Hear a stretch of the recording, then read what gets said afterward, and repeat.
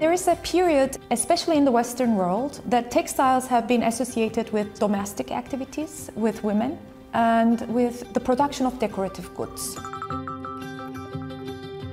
So there is a lot of knowledge there, but this knowledge is just underestimated because it only belongs to a certain group of people, which has been basically women.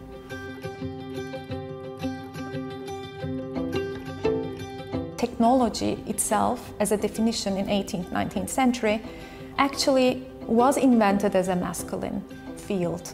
And therefore, in the very definition of technology is political.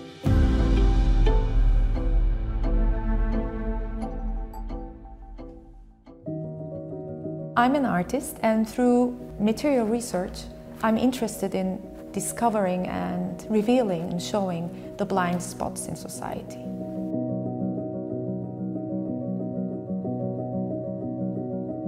In my project, the Museum of Lost Technology, I'm looking for technologies, techniques, and information that could have been invented but was not, because certain practices were separated from each other and were segregated and isolated in their own worlds. So I'm combining handcrafts with different scientific fields. The studio I work in is the most important part of my research, and the studio is re-equipped and furnished every year together with a scientist from a different field. This year I'm working with a physicist. What I'm doing here actually is, first of all, opening up possibilities for the string and for textiles, to bring them to environments that they have not really been, like biotechnology or physics lab situation or a zero gravity flight, and I'm testing these environments with my handcrafting skills. On the zero gravity flight, I will be trying to create a net in zero gravity environment. Obviously, the ways we work on Earth under the force of gravity has a certain limit, and the zero gravity environment has its own limits, its own possibilities in a way. So I will be trying to learn a craft from scratch or discover a craft from scratch. How would you create a netted structure in zero gravity? In this way, I can show that our imagination for the future is also limited. So we need to open our minds to different possibilities and a more inclusive research culture. And that's what I'm trying to point at.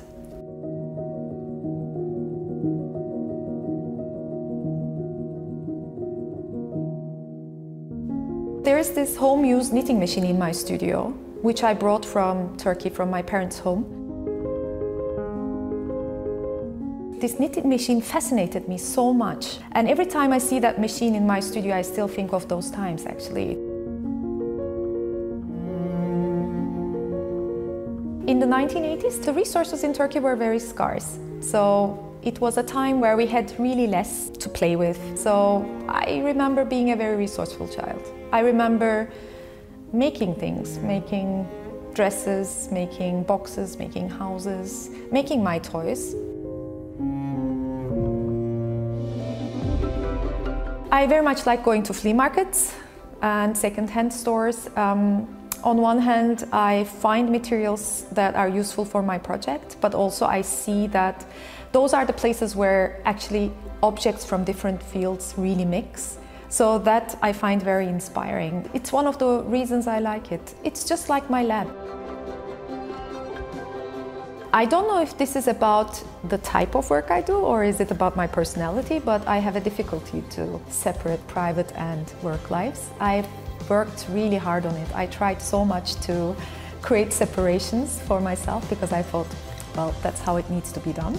But now I gave up. I live like this.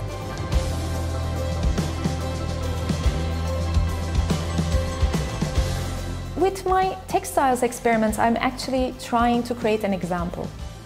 What I would really love to happen would be that the rule makers, the decision makers, see that there are more potential in different fields other than we invest in today.